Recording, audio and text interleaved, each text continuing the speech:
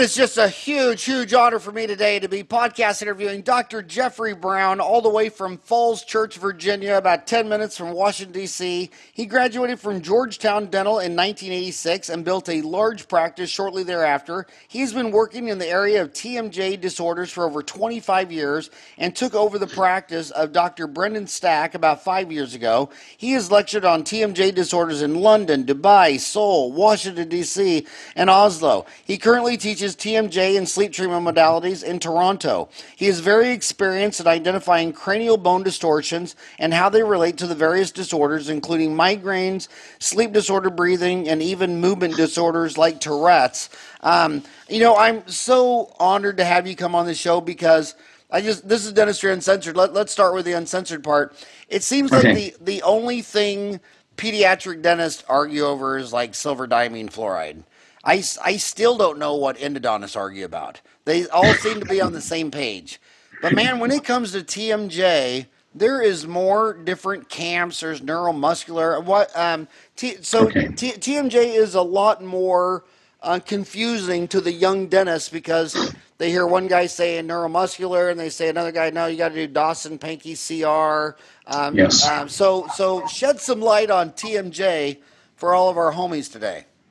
Okay, I've been through it all, Howard. I guess I am a neuromuscular dentist from way back, the LVI training. However, I learned after about a year or so that it didn't work for me, at least. I started studying how cranial bones, if the cranial bones are distorted like this, like if a person's ears are like this, the eyes are like this, the cranial bones internally are all distorted. So I really kind of felt like pulsing and tensing the muscles wouldn't make any difference because you're just simply pulsing to an unstable cranial foundation. It's kind of like if you renovate the kitchen in your beach house, yet the beach house, the stilts are like this, the house is tipped this way, you're going to renovate the kitchen internally and kind of make it like this, but it won't be level with the rest of the house. So that's my theory on it. I know there's a lot of guys and gals that argue neuromuscular is the next best thing compared to white bread. However, I learned over the years of my osteopath and physical therapy training that I think there's a little better ways to do things. But you're right, it's terribly contentious out there that we argue all the time about how TMJ treatment should be done. And I guess because of Brendan, I do an MRI on every single patient that walks in my door. Yes, sir, an MRI, magnetic resonance imaging, of the articular discs in the joints. Well, let me interrupt you right there. Why? Sure. It seems like most people are using a cone beam technology in their office because an MRI is a large machine. Why? So you think it's better to treat TMJ, TMD, sending them out for an MRI because you want to see soft tissue as much as hard tissue? I most certainly do. And I also get a CBCT of the TM joints when the patient comes back in and various other x-rays to look at the bones, condylar shape and positioning. I check condylar angulation relative to the central axis. But if you don't look at the disc, if you don't know where that disc is, you've lost another measure of how the patient is doing. Because a follow-up MRI a year down the road will tell you if you're on the right path. So I like to do the whole gamut. MRI for soft tissue, CBCT of the condyles, then 3 other standard orthodontic films, and then I have a really good picture and I can track and progress with the patient. A lot of the patients want to measure how they're doing. They want measurable quantities. This is how you give it to them.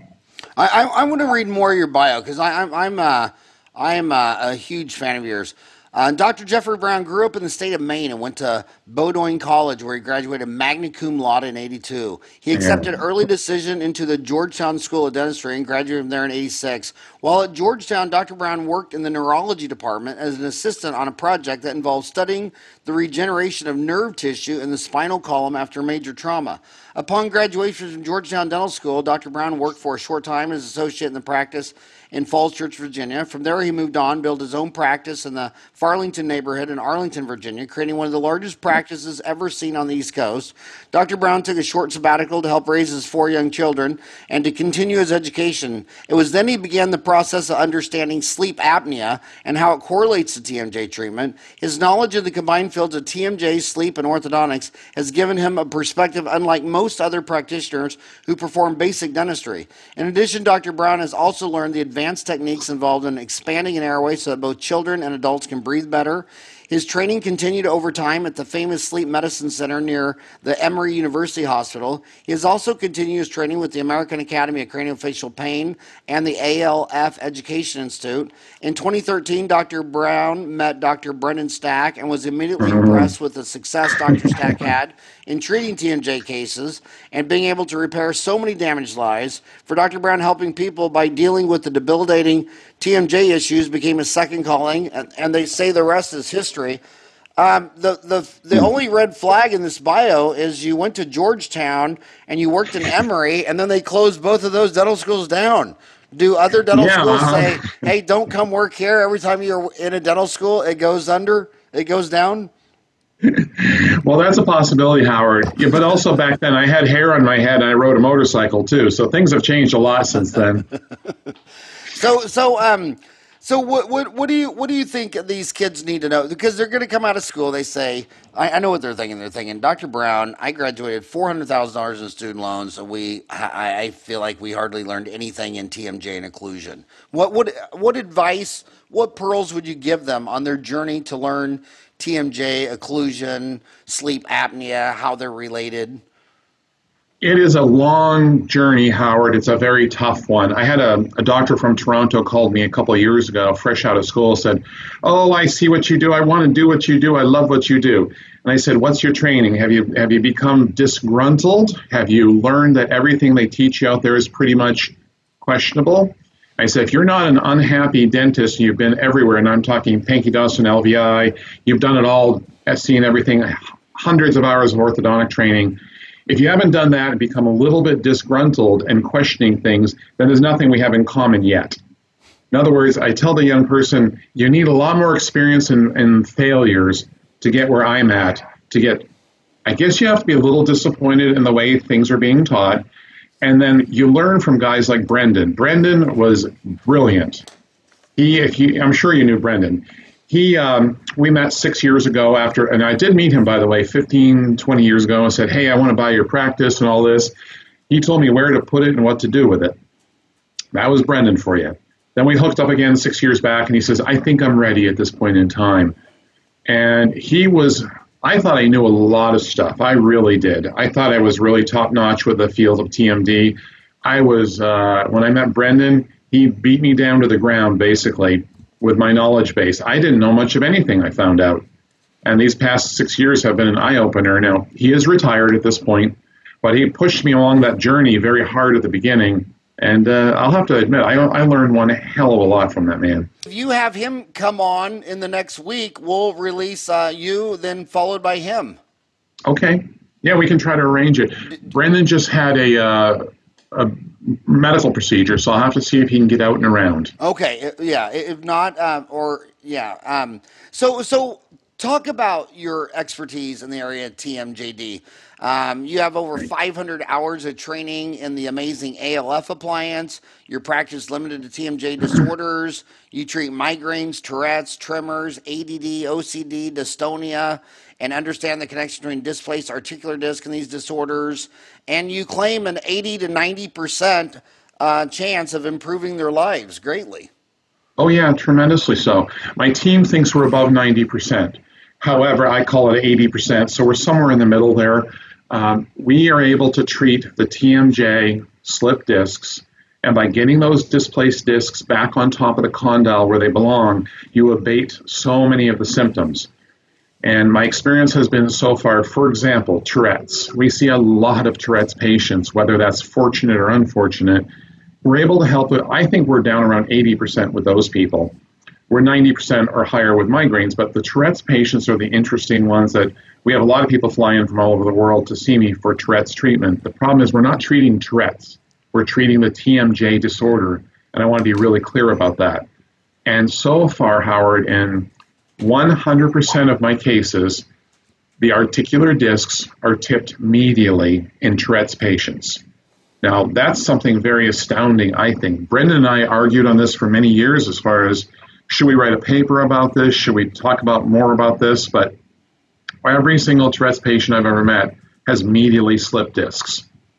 And to me, that's fascinating and astounding information, because there's no one really has a handle on this yet. They all say Tourette's is a genetic disorder, maybe a developmental disorder. They really don't know. Then they put all sorts of labels on it saying it has to be present for a year and all these little tics have to be present. But to me, it's just medially tipped discs. Wow. And how do you treat it? With various appliances. Now, the MRI is the key factor here. If the medially slipped discs are lodged and do not reduce, they're stuck, then I use a lower Gelb appliance to take the pressure off. I flat plane it to get mobility of the maxilla. Upper ALF. The ALF is the key thing too. The ALF will begin the process of leveling the cranial bones, which are always distorted in these patients, every single time. 100%. It's a wild disease, Tourette's. There's 200,000 cases a year in the United States.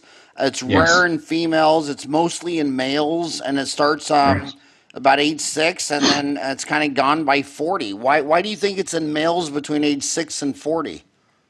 Well, because age 6 is when the first molars start to come in. That's when you have major changes to the jawbone structure itself. Things are really moving around a lot, and if there's a predisposition with that slipped disc, it's going to aggravate it even more. Males over females, I don't know exactly why. I'm thinking males develop a lot faster at that age, maybe, but I don't know. I don't know a lot about the developmental aspects at that age, just that the 6-year molars do come in. And it really doesn't go away. It's just more that as you get older, you learn to deal with it. We just finished with a 40-year-old male who I worked with Jack, and I can say his name because he gave permission, but we worked with Jack for about a year, and he has terrible tics. When he first came to my office, he sat in our dental chair, and you know how big those dental chairs are, Howard. Those are heavy-duty devices. He did this, and he broke my damn dental chair. He broke the rod or shaft down at the bottom because his tics were so violent. He actually, when you walk up to the guy, he scares you when you have when he has a tic like that, you jump back because you're in fear. Well, we worked with him, got him 60% better, then discussed the surgical option of going in and plicating the discs back on top of the condyles. He did that, and a month later comes in, the tics were still there. We still had hopes. And the funny thing is, 6 months later, he calls up and says the tics are 95% gone. He was all better. He actually joined his son's softball team and became their coach, because this is the first time in 40 years he could actually walk out the door and not be embarrassed by his behavior. That was a win. And how did you treat it? Well, I treated with the Gelb style appliance on the lower, ALF on the upper. Osteopath worked to realign the cervical spine. His whole body was worked upon and realigned. And then came a tragic call at about 7 months in.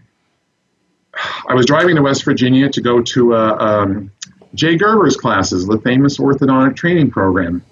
I'm halfway through out in the mountains, and Jack calls me up and says, "Hey, Jeff, man, I need to tell you something."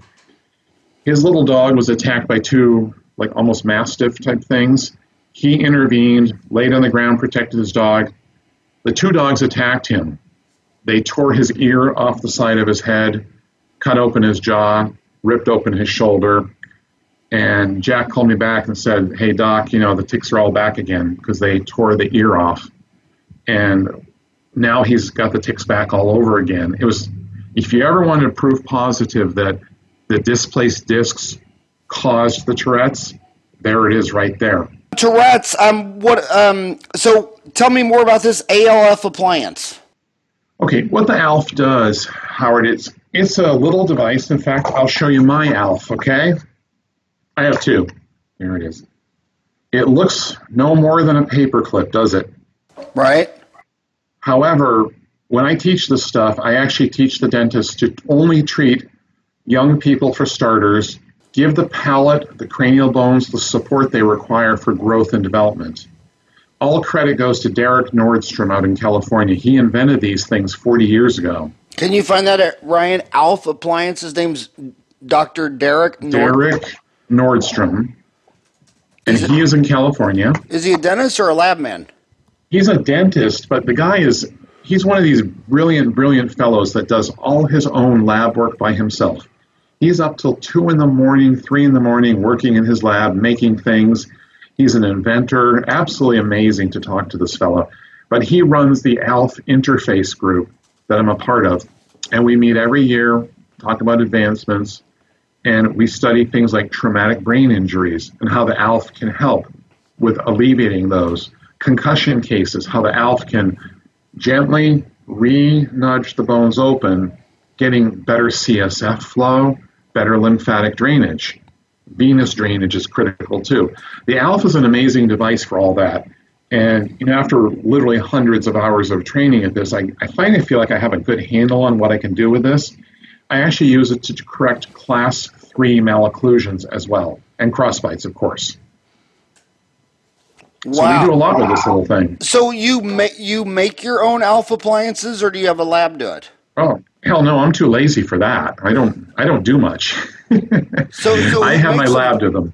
And which do I mean? I wouldn't assume all labs know how to make an ALF appliance.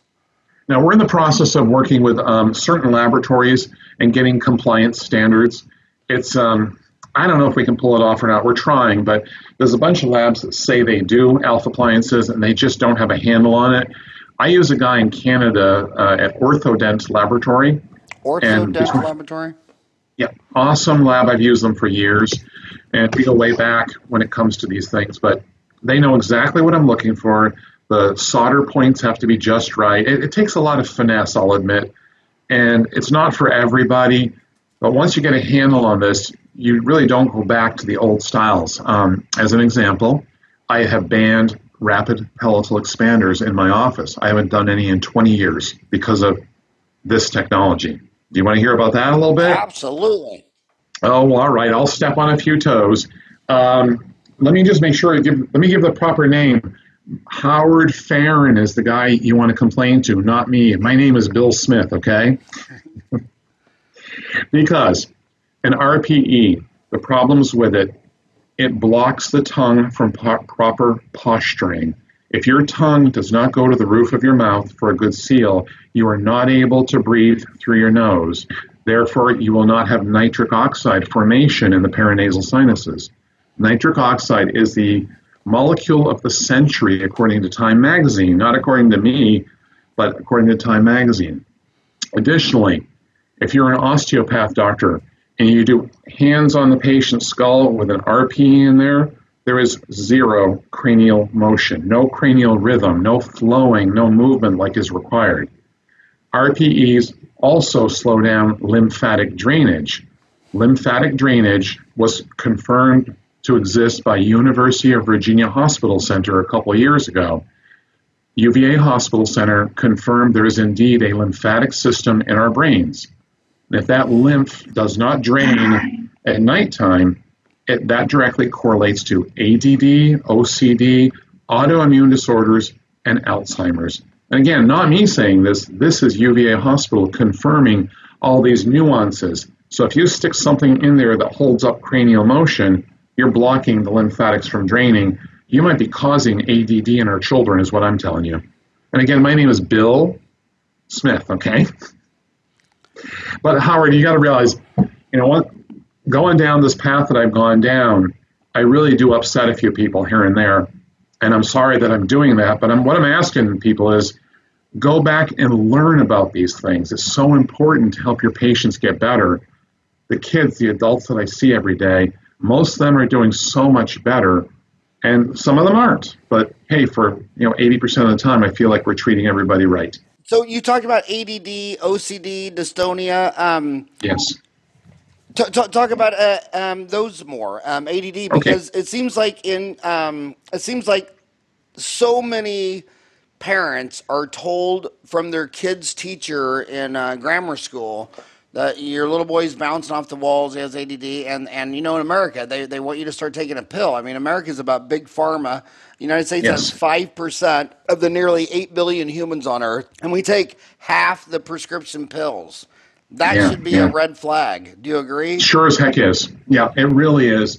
These kids that I see all the time, they come to me and they're just jumping off the walls and jumping all over the chairs. They've got headaches and neck aches and back aches, and they're jumping all over. They're hurting. They're not sleeping. That's the biggest issue. I think sleep is the really direct correlator with ADD and OCD. And then what happens is you take that little ALF appliance, you fit it in the maxilla and mandible. Now the body, the cranial structures have this support system in place. It's like saying, let me put arch supports under your arches to help your entire leg and back system feel better and function better. We all get that, right? Well, very few people get the fact that you put an arch support in, an upper and lower support, and these kids thrive. They function better. And when Derek gets lecturing, he starts getting a little hyperactive in his lectures, saying, what you're doing is you're allowing the epigenetics to express themselves. You're allowing the child to thrive. And I see it all the time in what I do. And the other thing is that these kids are in sympathetic nervous system mode all the time. They're fight or flight. They don't know how to relax or rest or unwind. And you lay the ALFs in, and you see instantly, I call it, but weeks or months later, we see very miraculous things start to happen. Just this week alone, 2 children came in, brother, sister, their headaches are now gone. They've calmed down tremendously. Number of kids. I take care of a group from Fort Worth, Texas, of all places. The Fort Worth contingency, we call them. They fly in. They're all getting better. We're fixing class 2 malocclusions. We're fixing the ADD. The Tourette's has calmed down on another kid, and that's just from Fort Worth. So the kids that I put the ALFs in start to sleep better. Then the ADD calms down because I think they're sleeping better. So it's all connected. So how could that be more preventive? How do you, how would you screen children at a younger age to get underneath that so they wouldn't end up there? What we do in my office, we see every single young child at no charge for a fairly thorough examination to start a foundation. We start looking at the frenums, pull back the lips. Are they tongue-tied? It's so interesting. A lot of them have been screened by their pediatricians, yet they're tongue-tied. And then, I don't know if you saw the article the other day about dentists are doing frenectomies at an all-time record high just to make money. Well, I'm the idiot that doesn't make any money off of it because I refer all my frenectomy cases to an ENT just because if there's a bleeder, I want the MD on top of it. That's just my paranoia, I guess you want to call it that, trying to be safe with kids. But if you can screen these kids early, and I mean 2 to 3 years old, look at the frenums, look at the cranial bones. Are they level? Learn to palpate this. Learn to take an x-ray or 2. If they're distorted internally, then I will often just do what are called bite turbos. Are you familiar with that? No. Howard, I don't have photos of it here, but imagine on the lower E's, you put a little riser or lifter a few millimeters tall so that now the teeth in front don't touch. So what you do is you're taking a high mandibular plane angle, you put a little turbo or build up here on the mandible, and it brings the high mandible down a little bit better. Thus, less TMJ symptoms as they grow older. The 6s will come in taller to better support the TM joints. All the teeth forward of the E's super erupt. So instead of a kid having a super deep bite like that, we do this over time. We gradually open them, and open them. And that's what I do on the little tiny people, the 3 years old, if they're cooperative. If they're too bouncing off the chair and bouncing off the wall, we tell mom and dad, wait, and check them in 6 months. It kind of sounds like the MEW technique, the MEAW. Yeah, I noticed in like Taiwan and Japan and Europe, a lot of orthodontists are really more concerned with the angle, whereas a lot of the Americans do a lot of orthognathic surgery. They change the angle. But again, why do you not use the RPE, the rapid palate expander, which is used so much in the orthodontist and the pediatric dentist in America?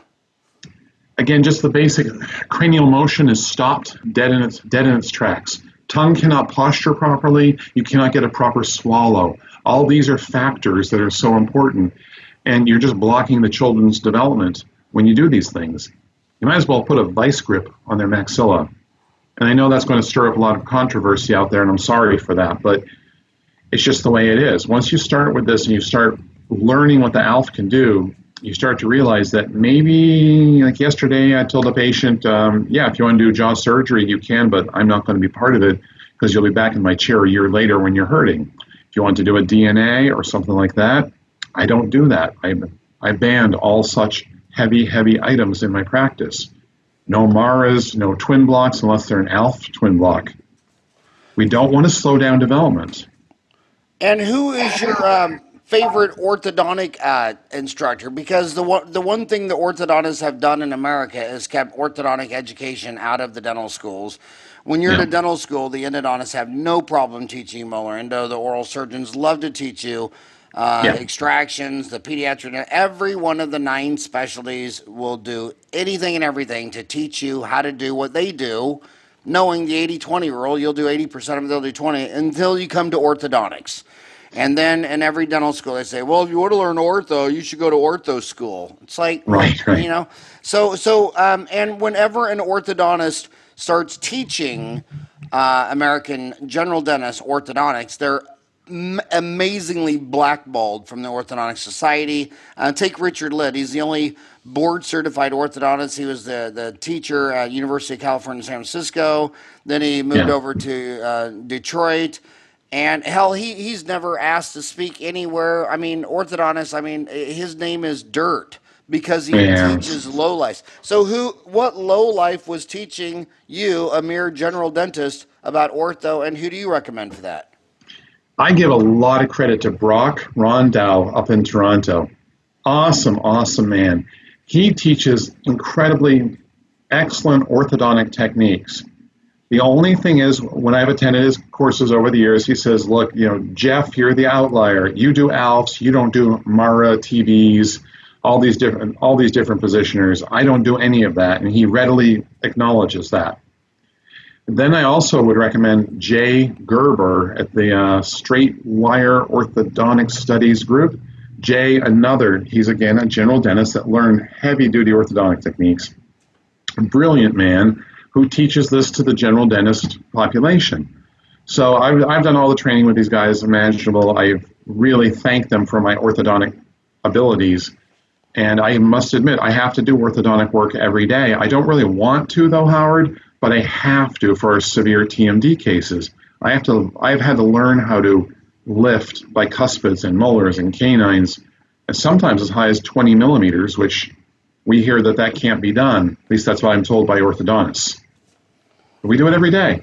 How does TMD relate to sleep apnea? Okay, when I palpate a patient's head and neck region, I can reach in and grab the lateral pterygoid, which is way up by the second molar, and if that's in spasm, then internally they're like this. They're tight as a drum. Their throat is constricting. So that's one of the factors. The other thing that I see almost 3/4 of the time is a calcified stylohyoid ligament running from the mastoid down to the hyoid bone roughly. And when that thing is calcified, it looks sometimes like my finger does, but it's all bone, all in the neck. That's closing down the airway in the throat too. That's from, again, postural problems.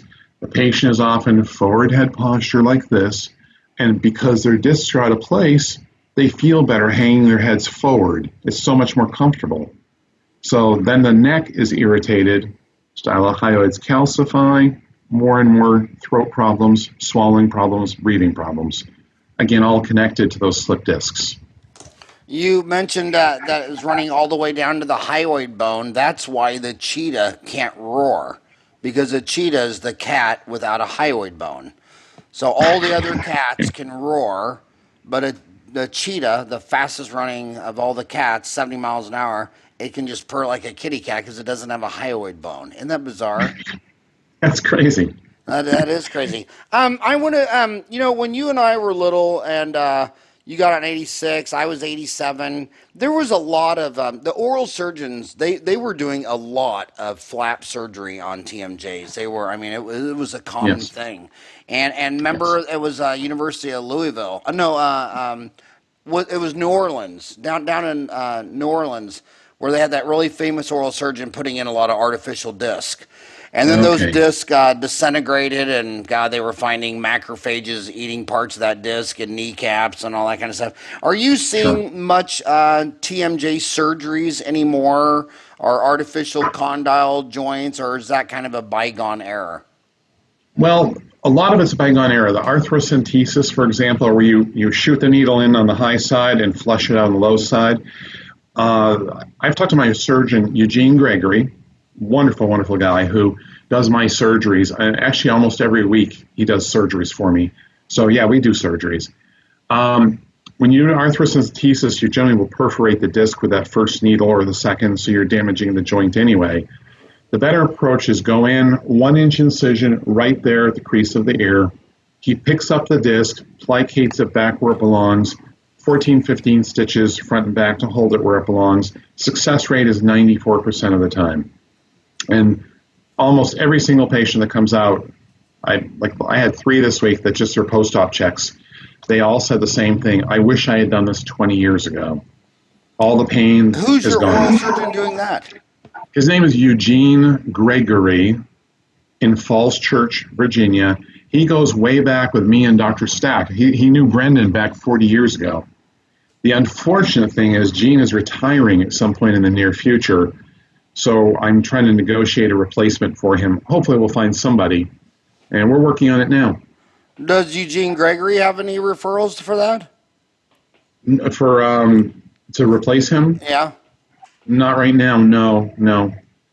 Yeah, Gene is thinking of at first when he knew Brendan, and then he didn't know I was coming on board. He was ready to retire 6 years ago and just say, "That's it. I've had enough."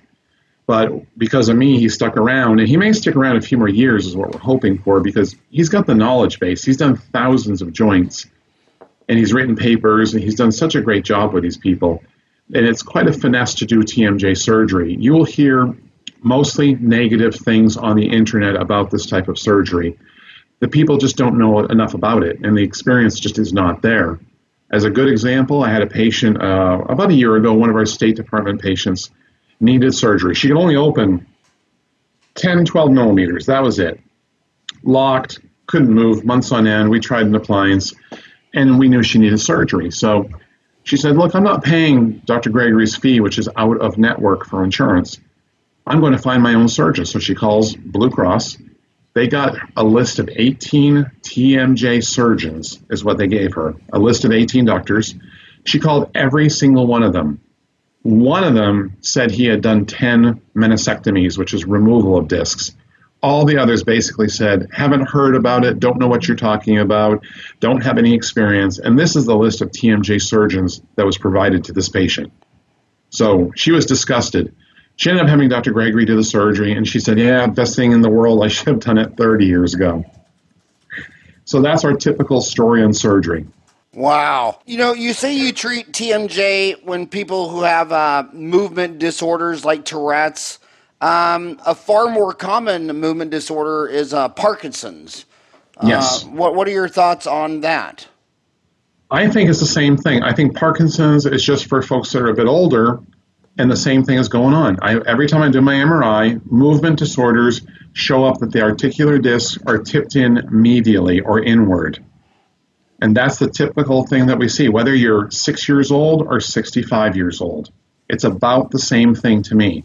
Now, the problem with that is, as we get older and older, those discs, I wrote a blog on this one, Howard. It was called something about the case of the French fry that was stuck. So if you think about, you're in the driver's seat of your car, then there's a console to your right where you rest your arm. Well, between the chair and the console is this tiny space. Imagine if you drop your French fry down in there. It is stuck. It's jammed down in there. Well, if you're young and pliable, you can really reach down in there and pick up the French fry, like the medially slipped disc. But if it's stuck down in there for 50 years, odds are it's calcified, it may have adhered, things like that happen. There is what I see happening with Parkinson's. The medially slipped disc is literally jammed down in there between the chair and the console, and to get it out is darn near impossible. So therefore, Parkinson's doesn't work as well with our treatments. Wow, that's a lot. Yeah, but I see it all the time, unfortunately. And when I tell the patient, look, your 70 or 80-year-old parent has, the hands are like this, I think the disc is jammed down in there, and the MRI tends to show that almost every time, or it's eroded away. So my theory on Parkinson's, and for what y'all want to take it, for whatever it's worth, I think that articular disc is jammed down medially between the condyle and all in that tissue. It's been down there eroding for years upon years, sending aberrant signals to the brain through the auriculotemporal nerve or whatever bundles of nerves are getting hit. And it's just stuck, and there's no way anyone in the world can get the whole thing back up there again, which is why Parkinson's, is so damn difficult to deal with and get a success with. And when I explain this to the patients, they're like, oh, I should have done this 40 years ago. And I say, yeah, yes, indeed, but you're here now. We do try, but the success rate is so much lower as we get older, as with anything. Now, the most common would be headaches and migraines. Do you think what do you think is the how do you think TMD can treat headaches and migraines? Most of those have anterior or laterally displaced discs, almost all the time. And again, we do the MRI. I've got a bunch of videos on YouTube. If you look for them, you'll see there's Carrie out there that talks about severe migraines. She was on Tegretol, Topamax, all these other terrible drugs for years on end. And we just simply made our appliances, and we're now finishing up her case orthodontically. We're lifting her teeth to long-term support those TM joints. And we're done with, a lot of cases are done like that. But migraines aren't that hard to work with. So you can successfully treat migraines with orthodontic appliance and orthodontics? I don't call them orthodontic. I call them more orthopedic appliances.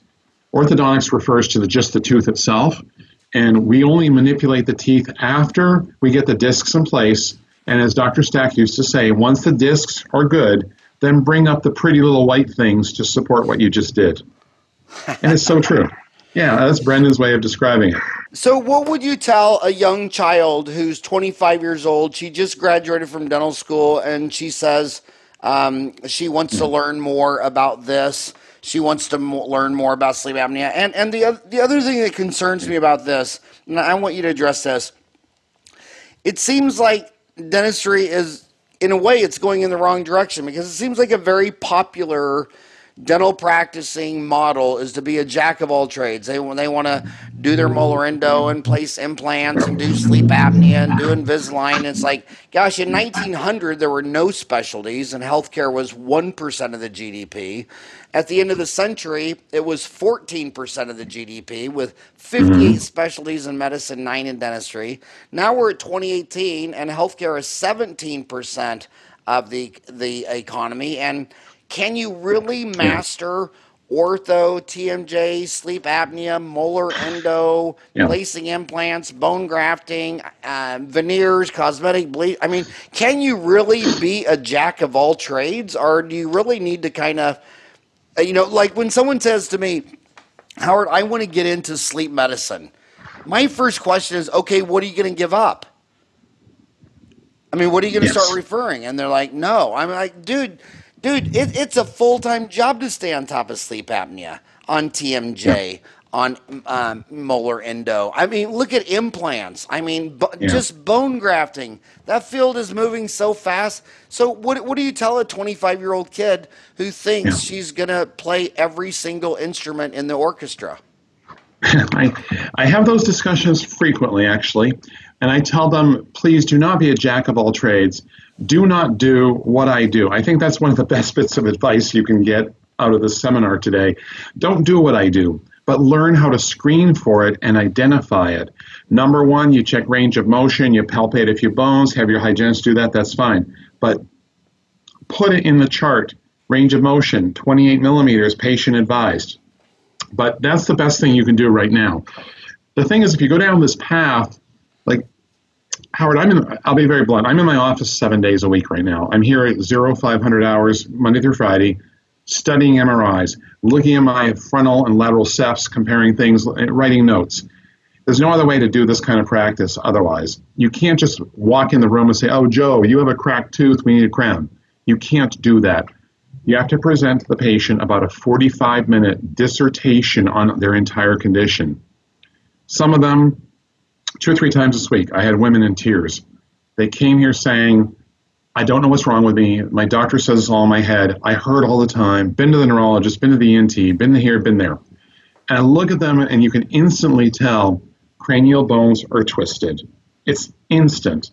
Then you do the MRI, that's a further backup on what you already believe. Then you do the frontal cephalometric to further confirm what you already know. You pile the information on, then you present it to the patient.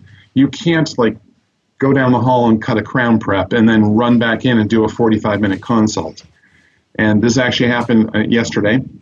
I had a new patient in who went to a local TMJ person, she said.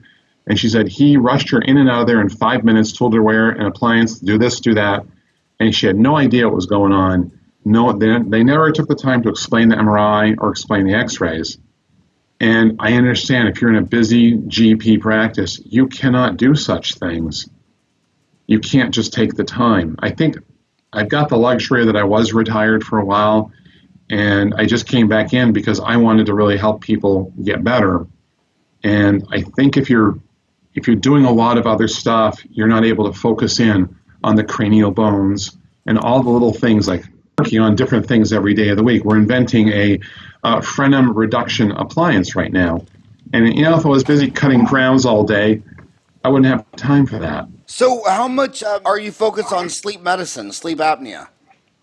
Well, every single patient that I have has an apneic problem. So it's all intertwined like this. This is out of place, they don't sleep well, vice versa. So it's all connected. So we're treating the whole picture all at the same time. And I do offer, I will totally admit, when a new patient comes in, they've got an order for a sleep appliance, I say, that's fine. I will do that if that's all you wish. Allow me to diagnose what's going on first. Every one of them has an underlying TMJ problem. Every single one of them. So if they want a Narval or whatever they want, I will do it and call it a Band-Aid. It's a temporary thing. However, it will slow down cranial rhythm. It will cause other problems later on. Imagine if the articular discs are anteriorly displaced and you put in a device that brings the jaw down, shoves it forward, you're going to potentially damage those discs. So it may create a TMJ problem. So thinking back, well, gee, that's why I took an MRI to understand what I'm dealing with. It's all this cyclical thinking, Howard. It's slip discs. Do you want to put in a device that will jam the jaw forward and bang those discs even further and exacerbate the TMD problem? What percent of people who use a CPAP in America do you think had an MRI? None. Yeah. And what percent of the people using a CPAP today do you think, if had an MRI, would show some type of TMD disorder? Probably 80% or so, maybe 90%. That is amazing. Yeah. I have to admit, every single patient that's come here for sleep therapy, except for one out of maybe 500 of the past 5 years, one I did not do an MRI on because there was no indicator whatsoever, but every single other one of them has slip discs. And give us more demographics. We talked about Tourette's was mostly males between 6 and 40. What about TMD? TMD is, I'm not sure if it's more prevalent in females. I actually had an interview this morning at 7 a.m. with the Facebook group called Dearly, and they asked me, why is it mostly women seem to have TMD issues? One, women are more sensitive in general. I don't know if that's the nurturing effect, taking care of the children, being more sensitive. Second reason, women are smarter. That's just the way it is. Women deal with things. Men put things off. Men are more likely to say, oh, I'll take an Advil because I'm hurting, or I'll suck down some alcohol to kill the pain. Women are more likely to deal with issues. And I do think that ties into the nurturing aspect of being female. And therefore, it makes them smarter, and they're going to deal with it more than a male would. Oh, absolutely. Every epidemiologist I've ever talked to said, women, when they have a problem, they raise their hand and they go get help. Mm-hmm. And then Agreed. I have had lunch yesterday with an emergency room physician in Phoenix, Arizona, and we were laughing because every time I talk to an emergency room physician, they say things like, Grandpa will come in and he'll passed out in the grocery store, and it turns out he's had black diarrhea for 2 years. Oh, And of wow. course, at that point, ulcerated colon, he's got to have surgery, he's got to have half his colon taken out. Well, women, after they've had black diarrhea for a week, they think, something's not right. But the Yeah. average life expectancy in America for a male is 74. Women, it's 79. Women live 5 years longer because they raise their hand and get help. So I would assume that every disease would, like TMD, would have a higher incidence of women because women will go ask about their condition, whereas men Yes. don't want to be, and they also don't want to. It's so bizarre, and I know it's corny and cliche, but they won't even ask for directions. I mean, older men without GPS, and you're Yeah. like, could we stop at a gas station, or can we, before they had smartphones. I mean, I notice that all the time. All the Yes. women would stop at the gas station and ask for directions, and the men would just drive around aimlessly lost forever because they anyway, they're men, and that's It is amazing so to me. true. Yeah. Yeah, it is so true. Yes. One thing I do want to point out too that we all should be aware of: dental extractions, the problems that they cause. Okay? When you yank a tooth out of a person's head, I see every day of the week my new patients coming in. They've had the four on the floor. We're all familiar with that expression. It has taken the upper and lower jaw and done this to it. There's an airway problem ready to happen. You can only survive so many years. If they yank out four bicuspids, they retract your maxilla and mandible to make the orthodontic work easy. I see these patients all the time. They're all compressed back. They can't breathe. It eventually catches up with everybody. On the okay, I'll go on my theory of wisdom teeth. When my own daughter, I guess it was 3, 4 years ago, had her wisdom teeth pulled out, she ended up, I put ALFs in for her to give cranial support for the cranial bones. She went to the oral surgeon on a Friday at 12 noon, had four wisdoms out, kept her ALFs in place all weekend, went to Myrtle Beach with her girlfriends, had a wonderful time, no pain, no swelling whatsoever. Because when you pull wisdom teeth out, you have the four teeth out, you have major holes in your head at that point, 16 square centimeters, by the way, of big holes. Everything will collapse. And that will cause major cranial disruption and other problems. So what I'm trying to do nowadays, I'm actually trying to invent a cheap ALF for surgical cases. So when the wisdom teeth come out, keep that cranial support in place. The problem is ALFs are not cheap. They're thousands of dollars. And alpha's thousands of dollars? Yeah, about 3,000 or so. They're like any other, like an orthodontic case would be basically. So it's like, upper lowers, 6,000 plus. And it's a lot of work involved making these things, and they're quite expensive. But that's normally the normal fee, I guess, for all over the U.S. for those people that do them. But I would like to invent a cheap version of that to give the support for during the time a patient has wisdom teeth out. So we're kind of working on some ideas on that too. Imagine just a cheap Valplast framework or something to hold things in place during the 6 weeks of healing. Well, the cheapest way to treat it would be to prevent it. I mean, it's not even the orthodontists or the oral surgeons. It's the anthropologists that have been telling dentistry for about 5 years. Look, man, Oh, yeah. we have hominid fossils going back a long time. I mean, at Arizona State University is where they have Lucy, who's 1.6 million years old, and they're saying all these malocclusions, they just showed up in the last century. What Exactly. went Yeah. wrong? And what went wrong is they were nursing for several years and they were Mhm. chewing grit off a mastodon bone, And now, Yeah. the minute baby has any difficulty nursing, they switch to some gallon guzzle bottle from Costco with a big old sippy cup, so there's no forces on the face. And then Right. they feed them baby Jew that's all mush out of a jar. It's like, so the baby doesn't fight nursing, doesn't chew anything hard, no forces on its face all through the development. And then people wonder why that 32 teeth don't fit in comfortably. Yeah. Again, this goes back to my ALF treatment with our patients. I now advise my patients, take those ALFs out in the afternoon, nosh on nuts, peanuts, pistachios, almonds, 20 minutes every day. Just a little handful is all it takes. And all children should be doing this every single day. We tell kids, do not eat with your ALFs in place. That's just my way of doing things. Everybody's different. But when you take these out, eat hard, gnarly foods, stimulate some development. And we also use things called mile munchies to help with that too. But that's a whole other discussion on different appliances.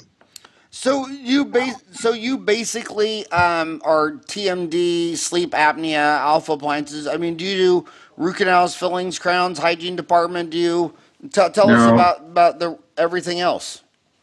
okay, my initial consultations with my patients, Howard, I sit in a bar stool. They sit in a bar stool. We face each other like this. I look at the patient. The general dentist goes around the chair and comes around like this and says, "Hey, Mr. Smith, how you doing?" You can't see your patient when you're doing that.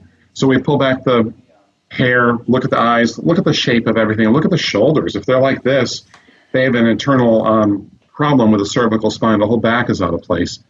So I don't have needles in my office. I don't have any regular drill bits, burrs, that type of stuff. No forceps, no endodontic equipment. I mean, nothing like that. My days are spent putting acrylic on appliances to lift the condyles out of the sockets, or wire benders to bend ALFs. And I only bend these things 1/4 of a millimeter, 1/4 of a millimeter at every visit. It's ever so subtle. How often would you see them to adjust it? 4 to 6 weeks usually. 4 to 6 weeks. Yep. Yeah. Well, so what do you do when they have a cavity or a filling or they need general family dentistry done? They have to keep up with their general dentist at all times. The cleanings, the exams, the fillings. If anyone needs a crown, we try to get all the crowns out of the way before we treat. But that can get in my way too. So this past week, I ordered, I don't know how many patients that have stainless steel crowns. I ordered those off and put into plastic temporary crowns for the children. The adults, very similar too. I want that patient into a lab fab temporary crown made of acrylic that I can grip onto with my orthodontic appliance, my ALF appliance, my whatever I need, or put a ledge there to hold something. So that's the kind of treatment that I would ask of the general dentist is please provide me with something I can work with. I don't want beautiful finished crowns at this time. And what are most of these patients referred to you by the general dentist, or do they come to you directly to you? Are you getting B2C referrals, business to consumer, or more B2B, business to business from other dentists in the community? We check our stats on a regular basis, which I recommend all of you guys do. Check your stats every month. But years ago, we were 90% internet referral based by Google. Now we're 51% physician and general dentist referrals. So that's gone up and up and up as time has gone by. And it works out pretty well. I can call, like yesterday, I called a gentleman who referred 2 patients this week already. And I told the patient, you do have a TMJ disorder. Call your GP dentist back and say, hey, doc, good call. You sent him to the right place. And that gives support for the general dentist to realize that he or she made the right referral. And then I send the information to them through what's called Dental Writer. And that's the program that I use. Is it with a W? Dental Writer with a W? Correct, yeah. Spelled properly. Okay. And the people we've used, Brendan actually developed the program with Rose Neerman many years ago. In Florida. Okay, yeah. And we talk, I see Rose and her people at the different meetings, and we talk and say hi, and they ask how Brendan's doing, of course. So we keep in touch with these folks. We use their program literally 2, 3, 4 times a day on the new patients. But the issue is that it does not integrate into Dentrix or Open Dental or whatever your platform is. So you have to keep everything separate. And then another unfortunate thing is the x-rays do not integrate or bridge. So I run 3 or 4 separate programs at any one time on every single patient. Try managing that as a general dentist. That is very difficult to do. And that's why you really want to have systems that are open, because Yeah. there's a lot of closed systems, like Dentsply Sirona, CAD/CAM, Cerac, Galeos. That's notoriously a closed Yes. system, and so that's why these are important. So when you were 90% internet, tell us your marketing on the internet that was so successful. Well, it all started off way back when I met Brendan. I got on Facebook, and mostly out of frustration. I would be seeing these, I'll be very blunt, dumbass comments like, okay, this week's dumbass comment was surgery first. It is a group that does, I think what they do is they do maxillary advancement, they do a Lafort sliding osteotomy on the mandible. They do that before doing anything else for these patients, lock them in tight, braces sealed shut. And I'm thinking that's about as idiotic as it gets, because you're totally changing the relationship of the condyle to the articular discs. No analysis of the TM joint is being done with these cases. So once again, I got on my podium and I responded back to somebody asking me about this. My response to doing that kind of surgery was, hell no, you're stupid if you do it. Now, Brendan would have said it in much more harsh words, as you know. I'm being as nice as I possibly can and trying to explain I'm sorry, it doesn't make a lot of sense. You shouldn't be doing that. And literally 3 hours ago, another patient was here. He's thinking of having his class 3 malocclusion corrected surgically. We had a good talk about it. He has crepitus in his left joint. That sounds like potato chips crunching up in there. So we have a seriously blown disc. Do you want to run that maxilla forward with a seriously blown out disc? It doesn't work. So when he heard that, he said, well, I went to all these other doctors last months or so. No one told me about any of this. And that currently is the state of the art, I'm afraid. No one had ordered an MRI until he came over here. And how much does an MRI usually cost? Well, it's $1,690 billed to insurance. If you do not have insurance and you call our imaging center, they knock $1,100 off that. So cash price is like $495. Wow.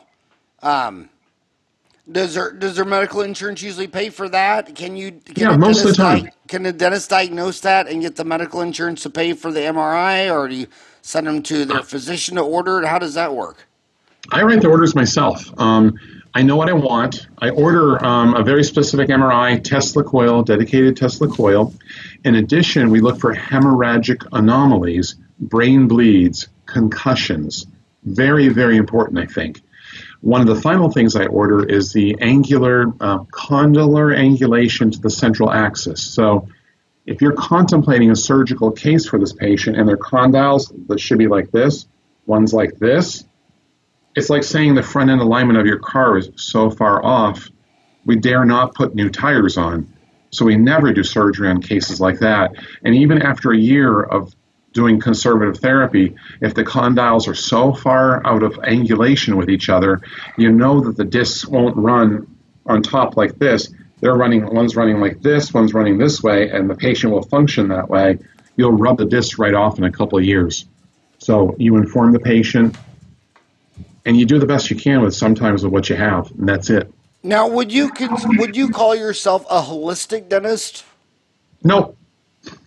What do you it's kind of if you're against surgery, Yes. or don't like surgery, kind of. I know it's a very broad term, and It is, yeah. naturopath holistic, but it's kind of bizarre because like dentists, their knee-jerk reaction is I don't like holistic dentists, naturopaths. I don't want anything to do with them. But then when Right. they go to the doctor and the doctor says, "Oh, dude, you have high blood pressure. You need to take a pill." They're like, "No, no." You have high cholesterol. You need to take a statin. They're like, "No, I'll pass." You have erectile dysfunction. You need to take a pill. Oh, I'll pass. The dentist is all against it until it happens to him. Then he's like, Right. "Dude, I need to change my diet. I need to start exercising. I need to join a gym." And I'm like, "Whoa, whoa, whoa! You're sounding like one of those holistic alternative dentists." So when you say that that you're not surgery first, the consumers would call that kind of holistic. I mean, if you're Maybe, first, yeah. if you're, I mean, it goes all the way back to the medicine man. For the last 2 million years, every time you had an ache or a pain, you go to the medicine man, and he'd either make a lotion or potion and do a dance, or take a knife Right. and cut something off. And cutting something off surgery and a lotion or potion, polyphagia, is still going on, even though you had geniuses like Thomas Edison said, the ultimate medicine was the food that you ate, so when you try to treat things by diet and exercise, you're kind of holistic. Hmm. And I want to say one thing in marketing, that if you're a dentist out there, you might think all that's witchcraft, but dentists who add the So, words holistic on their website, they swear by it. Hell, there's one dentist in San Francisco that all he did was got his dental office off the grid with solar power. And he has people mhm. driving an hour away across San Francisco burning petroleum to go to his office, because they just figure that that's a doctor they can relate with. And you can Hey, I do like that. that. And well, we can actually do it in Arizona. I don't know why I haven't done it, because in Arizona, I can pay more for my electricity from the solar farms, so I could actually start advertising that today's dental is ran 100% off solar, because I Hmm. was going to get solar panels on the roof because we're in the desert. But when the solar guy came out, he said, I don't recommend solar panels because you haven't done one thing right inside. Like when you leave the room, the light should automatically come off. He says, I have the wrong Yes. light bulbs. He said, I would take all that solar money and redo what's right, because right now you're using so much electricity, your 4,000 square foot building's roof couldn't capture enough solar to even run it.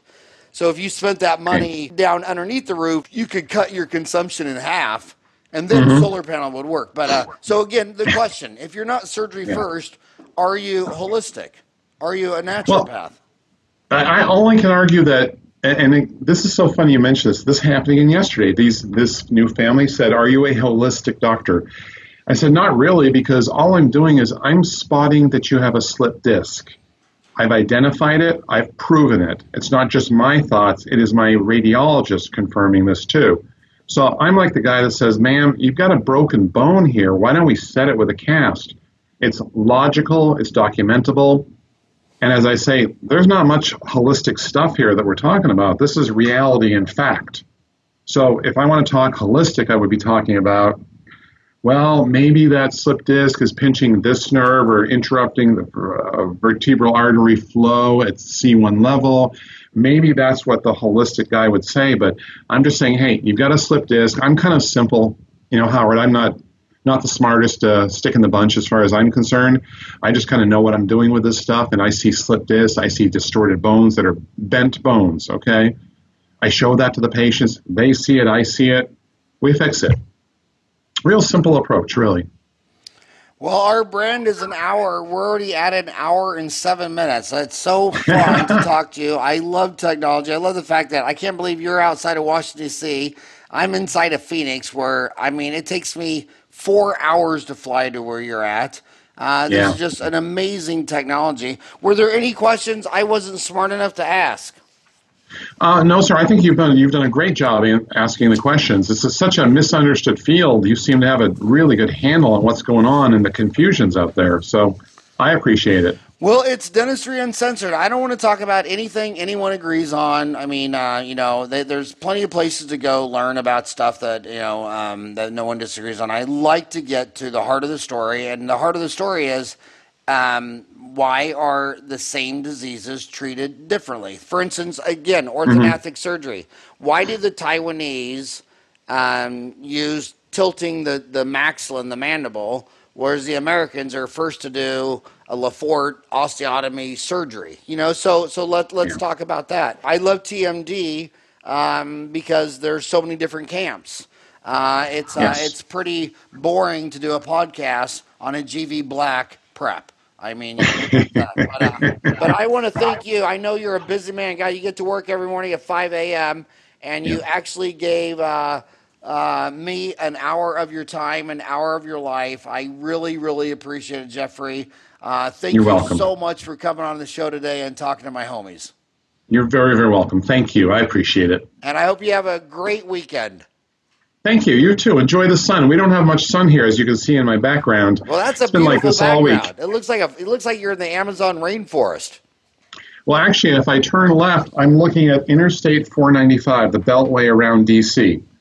And one of these days, I'm hoping I can be a weather forecaster, too, and just report from my office, you know? Well, actually, if you want to be a weather forecaster, anybody can do it in Phoenix because it's just clear skies and sunny about 395 days a year. I mean, I don't even know if you'd have to go to school to be a meteorologist in Arizona. It's nothing for them to give a 10-day forecast and be right. But on that note, have a great weekend. You too. Thank you very much.